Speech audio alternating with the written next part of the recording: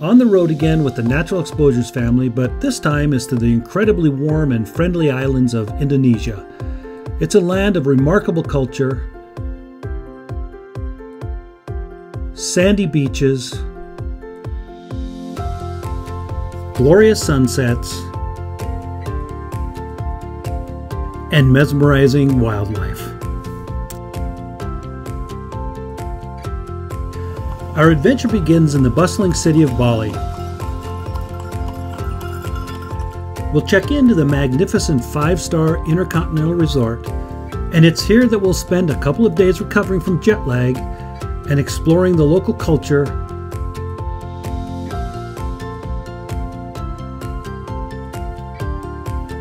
as well as the sacred monkey forest.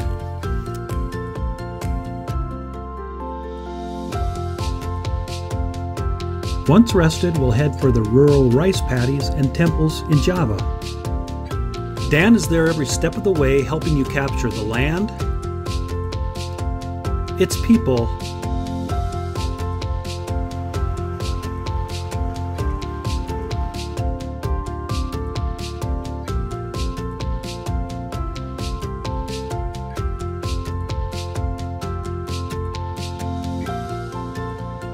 and the ethereal feel of the sacred temples built over 1,200 years ago.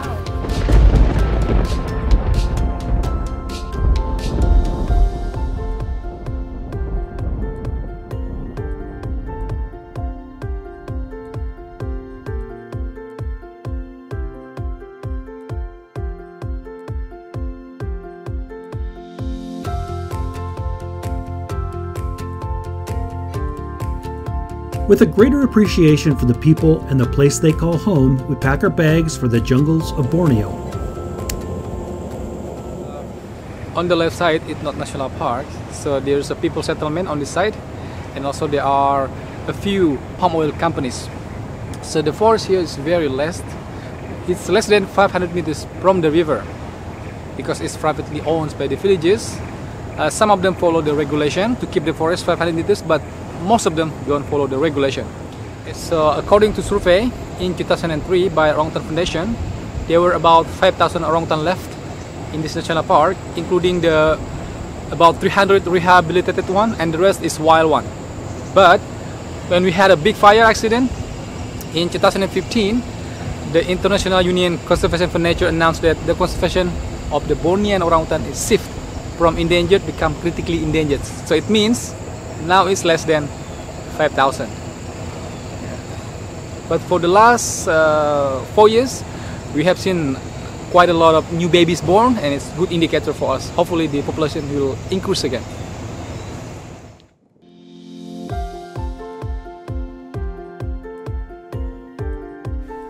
The trees along the river are alive with bands of proboscis monkeys feeding on fruits and nuts.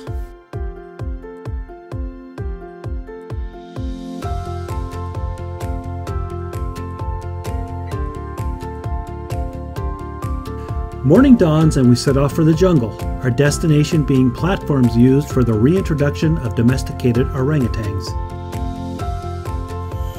Orangutans that were taken from the jungle as babies, stolen from their dead mothers that were killed by poachers.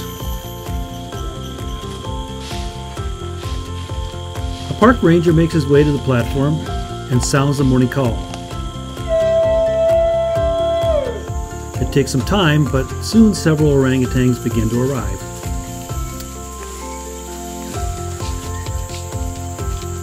To get them used to being in the wild again, natural food is left on the platforms.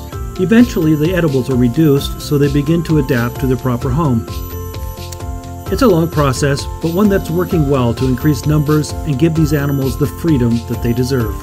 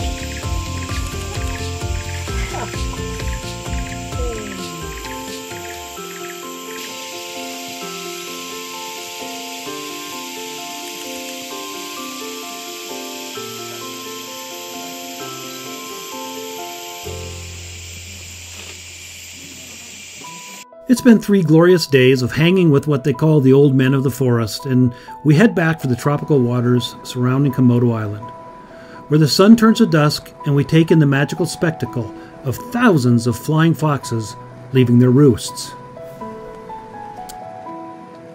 The next morning, it's all about Komodos. Some are large, some are small, but all of them look like creatures from the era of the dinosaur.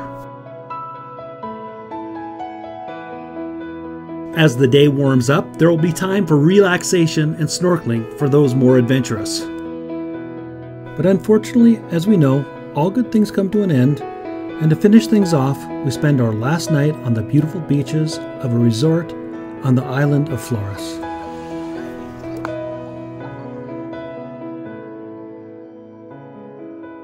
Sharing the good times with new friends and old as we prepare for our trip back to unfortunate reality.